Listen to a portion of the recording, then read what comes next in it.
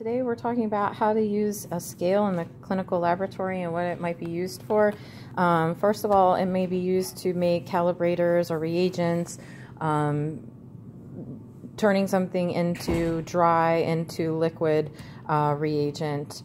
And we may use it also to figure out how much of a specimen somebody collected over a 24-hour period, just like a 24-hour urine jug. So what we want to do is first notice that it's plugged in. There is a little protective plastic piece that makes it so that if this is in storage and something presses really hard on the scale, it doesn't break because this blocks it from measuring the weight. So the next thing we're going to do is turn it on. This is calibrated for 200 grams.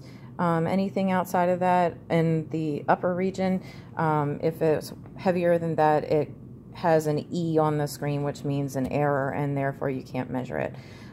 So notice that naturally, with it turned on, it automatically tares, which means it zeroes itself. A great thing to do if you get a lot of 24-hour urines is a lot of places will have an empty 24-hour urine jug, and so when they go and they turn, I'm turning this off to show you, when they go to turn the scale on, and when they go to turn the scale on to automatically tare it, they just put the empty jug on there, turn it on, and this one weighs more than 200.